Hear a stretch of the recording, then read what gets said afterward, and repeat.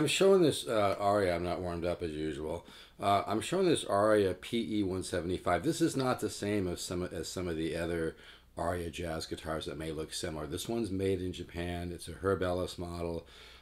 PE-175. Quality is through the roof. This is an amazing guitar. It doesn't really need it, but it's got some of those little cracks in the binding that really, I've sold guitars for 8,000 that have that, old binding just has those little thin cracks in it. Most of it doesn't even bother me at all.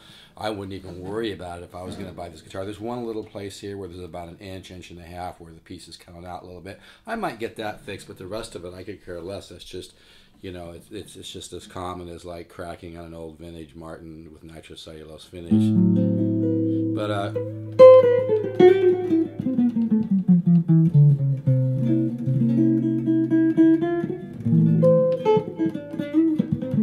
now it's funny because I'm not real into flat wounds. If you keep an open mind, you always learn something about guitars. And these flat wounds have been on for years. Now, I went through some of my old, random strings that I have in a box. I found a flat wound of a low E. And I said on my last video that this will even have more tone with a newer string, even if it's a flat wound, even though flat wounds tend to be a little dull to my ear. But I put this string on, and sure enough, this low E has so much more tone. You can even hear it, unplugged. This guitar even has a nice sound unplugged. I know it's probably hard for this to pick up on my little Q3 here.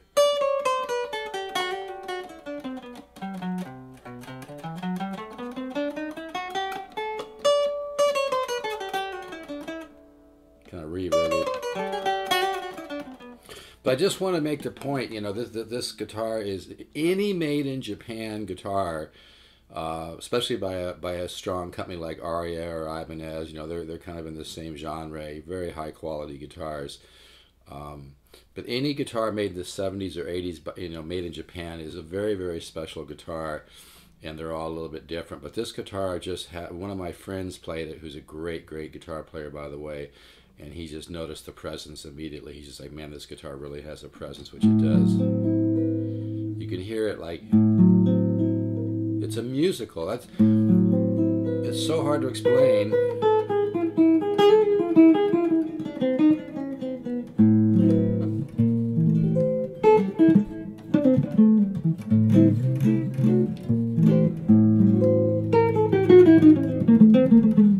This guitar has that kind of high-end vintage L5 kind of sound. I really love this guitar. I think I put it at $11.49. If you do a wire transfer to help me save money on processing, I'll do $8.99 plus $60 shipping, and that's with the case with the purple lining, which I do believe is an original case.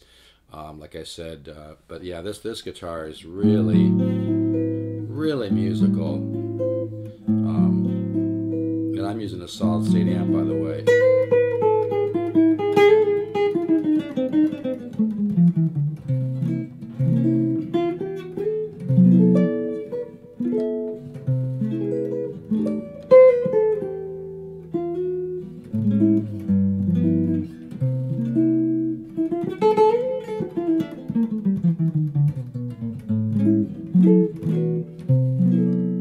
Yeah, I really love it. And the pickups are strong. This treble pickup.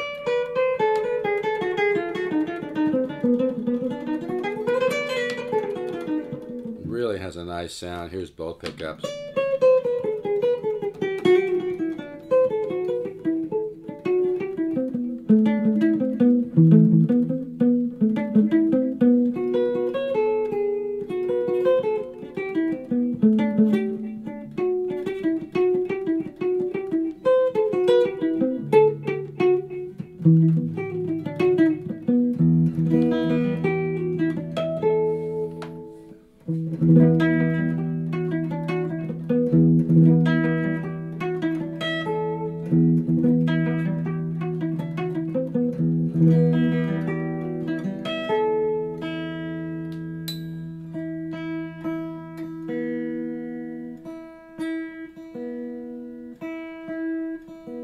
Yeah, these are really cool. Reminds me a lot some of the presence and the musicality of this guitar reminds me a lot of an old Gibson, like early 70s L5.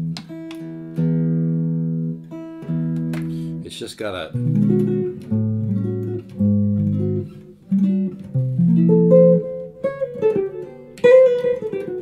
It's just got a musicality which is so hard to explain, that the notes just kind of swell, and it's very strong in the mids and the mid bass, and it's the mids and the mid bass where a lot of the magic happens with an arch top guy. So I hope this guitar speaks to somebody and they're just like, man, you know, it's got to be mine, because it's a really special guitar. I'm really going to miss it, and that's not bullshit.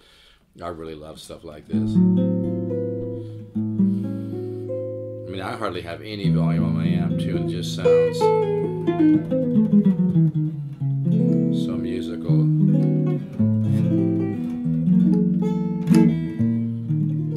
I wish I could be a little more warmed up, but anyway, really a sweet box. Like I said, wire transfer, $8.99 plus, you know, $50 shipping. I'm a great packer. Even if you've never bought a guitar through the mail, I'm really take a lot of pride in my shipping and packing. I spent the money to get new boxes for $11 a piece because I don't buy huge quantities of them. But yeah, I don't know if you can hear that, you know, unplugged, that kind of cool reverby.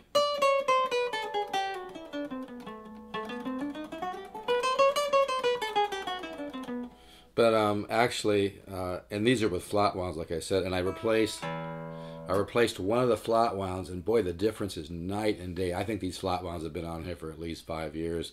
So I happened, it's funny because usually when I have flat wounds, I'll try to find a regular round wound to replace a string with. But I happened to find a Thomas, what is it, Instafeld or something like that, and a low E, and it has a lot more ring to it than the other strings. So yeah, these strings are ancient, but this guitar sounds great right now. On my last video, I said I might replace it with round wounds. I'm starting to question my own thought on that, because it's just, I'm starting to really love the sound of it right now with these flats.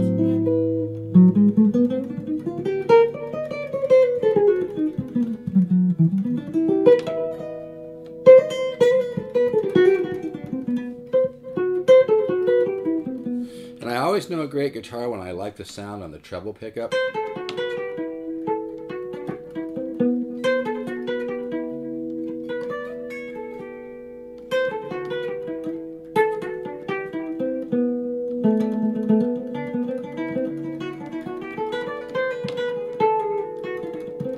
Really has a nice sound. But man, this front pickup, that's like L5-ish, man.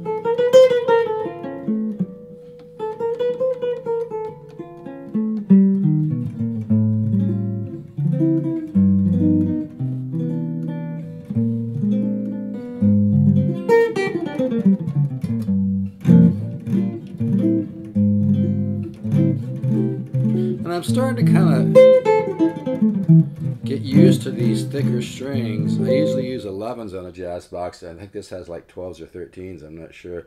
But I'm starting to kind of get used to it. But it just sounds really good. And like I said, I love it.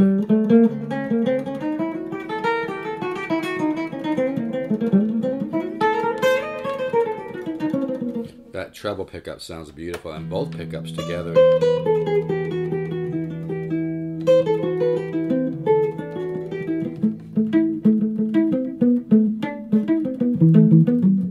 Really a nice sounding guitar, man. And like I said, the action's actually pretty darn low right now, even with these thick strings, you know. So I think I'd stick with maybe 12s on this guitar, you know. But anyway, I love this guitar, I really do. But yeah, this is in a whole different category than like some of the other guitars that may look similar to this but aren't made in Japan. This is, I think it's a PE 175, made in Japan in the 80s. The Japanese know a lot about making guitars. They really, here's a little piece here about an inch and a half on the binding. You might want to, you know, have that thick, so that would be relatively cheap. Like I said, the rest of the binding, it's got those little thin cracks, which is very, very, very common in older guitars. It doesn't bother me at all. I wouldn't even worry about it. But yeah, this guitar just has a lot of mojo. It has a lot of presence. It has a lot of sound. It's got that aged sound from the old wood, and I think they use thicker layers of wood on this because it's just got that depth. Kind of got that kind of Kenny Burrell, Herb Ellis kind of tone. You know, Joe Pass would love this guitar. I actually studied with Joe Pass for a while. It's got a little ding in the back of the neck here behind the 3rd fret. Nothing real major. A couple little really small, you know, ding. It looks pretty damn clean though overall. This is, but like I said, and I'm not trying to be a salesman. I'd really rather keep this. If I was rich, which I'm working on, by the way, I would keep this. It just has a sound.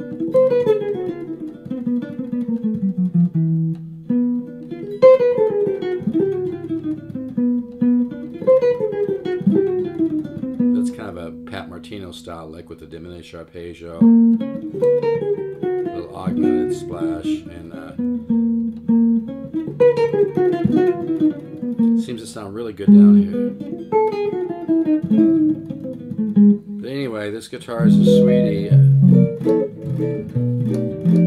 I'm starting to get used to it because you have to push a little harder, not because of the action being high. The action is actually pretty low because the strings are pretty thick. But anyway, here, like I said, here's this one ding. I don't even know if you can see that. It's right there. I don't have a lot of lighting right now. It's got one ding right here. It's not too bad. But yeah, this is really a lot of guitar. It's just got a musicality to it. I mean, you can go play a brand new Gibson 175. It's not even going to be close to this much depth. You know, it gets a refinement, and it's very difficult to explain tone. But when you have old wood, that's over 30 years old. And the Japanese really know how to cure wood. There's been a lot of really interesting stories about the way they cure wood. They store some wood deep in the ocean. There's a lot of stuff, and most people have no idea about it. But bottom line, the Japanese know a lot of secrets about making guitars. But you can just hear, and I'm playing an old PV solid state amp. I paid a couple $100 for it.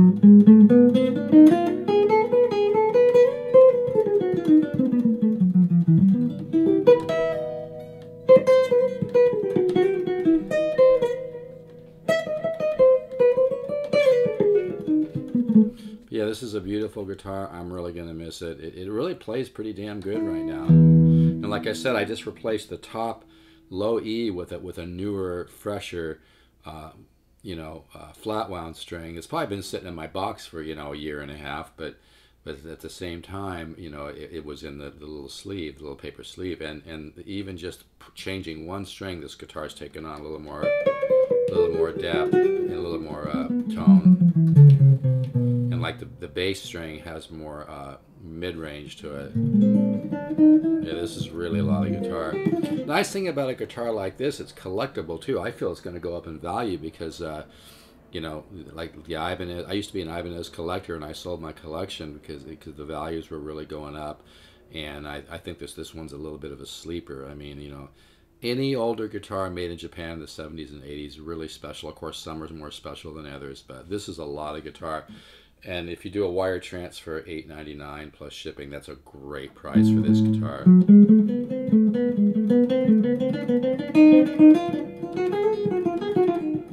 I think one of the points I want to make too, even with an electric plugged-in tone, is that there's an acoustic quality to it. There's a musicality, there's a presence, there's a bloom, kind of a bandwidth of magic in the mid and the mid bass. And it's that mids and mid bass in a great jazz guitar that really make it special. But yeah, this has that kind of Kenny Burrell sound. I love this guitar.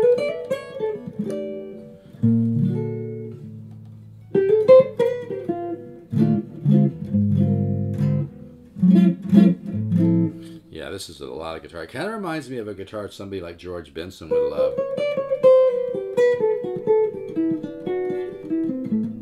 And again, the treble pickup. Sounds just beautiful.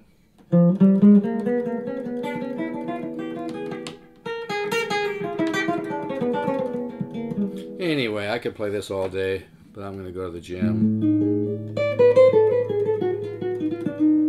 Anyway, really nice guitar. Like I said, has a lot of those real thin little cracks around the binding. But it's like, you know, I wouldn't do shit to this guitar. Like I said, I might have this little 1.5" section here replaced, and I probably wouldn't even do that, because it plays great, sounds unreal, you know.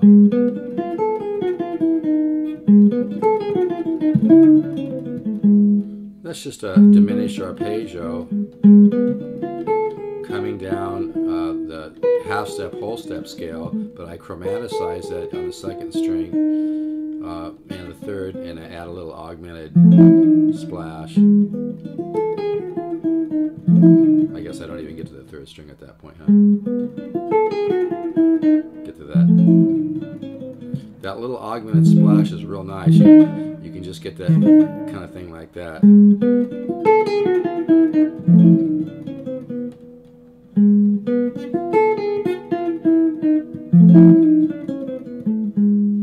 Anyway, this, like I said, I'm $11.49 on this. It's a good value at that. But if you pay by wire transfer, I'll go $8.99 plus 50 shipping, unless you live in Hawaii or Alaska. Like I said, there's one little ding right here. But yeah, this is really, really a nice guitar. I'm not just saying that. I really, really know guitars, folks. I've been doing this kind of stuff and playing since I was 7, 8 years old. I've been buying and selling and collecting since I was about 18, and I'm 66 now. So this is making the walls shake behind my amp, and I just have very low volume.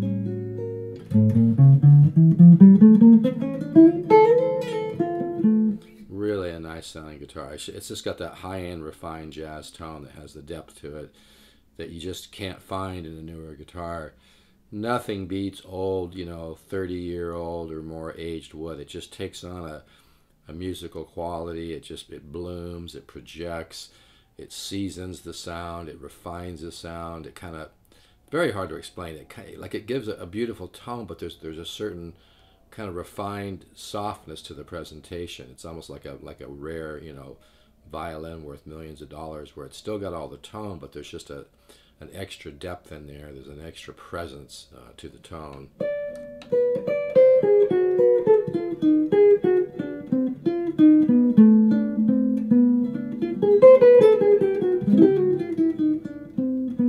All right, Aria Herb Ellis model, PE-175. Of course, the pickups, you know, a lot of the gold came off, and there's corrosion on the tailpiece. You know, stuff that I actually love. I can't stand it when companies relic a guitar. They sit there with a screwdriver and start banging it and chipping it and stuff. That's bullshit in my mind. That's just absolute marketing bullshit.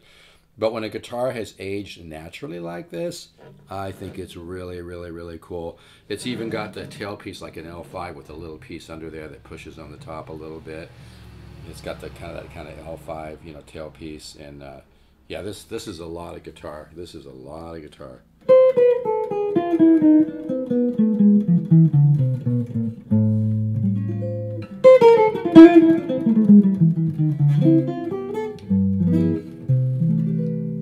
All right, folks, take care. If you want to hit me up on this guitar, you know, if you want a great jazz guitar, you don't want to spend thousands of dollars, but you want something with some vintage depth and some vintage soul, something that has aged and seasoned, and you know, that the sound has developed through time and through the wood aging through time. You just can't beat that. You can't manufacture it.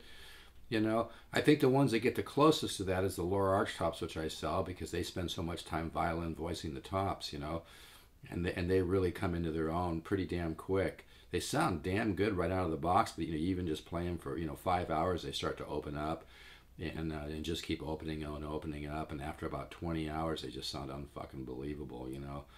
I've got quite a few lower arch tops for sale. I've even got a 700 right now I can do a great price on. Anyway, I got to get to some other stuff. Take care, folks. Let's all keep the positive faith. I'm not into formal religion. I'm into laws of the universe, and you know, just believing and being positive, and understanding that the universe is designed to help us. We still have to do our part, but being positive and believing in what you have not seen is very powerful. Faith is about believing in what you have not seen, and the result of that faith is seeing what you believe. All right, ciao.